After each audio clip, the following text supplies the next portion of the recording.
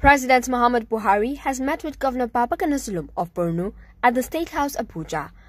Zulum, who spoke to the State House correspondents after the meeting, said he was in the State House to brief the president on the recent military action against Boko Haram by Chadian soldiers on the shores of Lake Chad and its implications on Nigeria's national security. We are apprehensive because of the ongoing operations by the Chadians. Right now, most of the Boko Haram are fleeing the shores of the Lake Chad, the areas of the Chad Republic, and they are now coming to the northern Borno state and then to southern Borno state. And there's need for us to now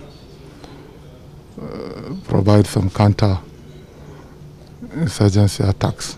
He quoted the president to have promised to take more decisive and proactive measures towards ensuring that the Boko Haram menace in parts of the country is totally eliminated for sustainable peace and development.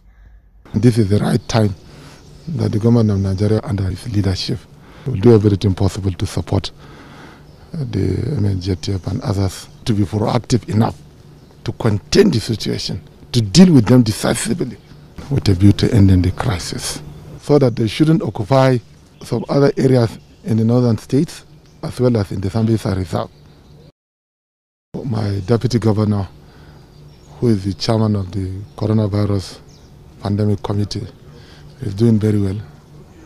We have stopped vehicular movement into Maiduguri, but passengers are good, unless if and only if such movements are very necessary.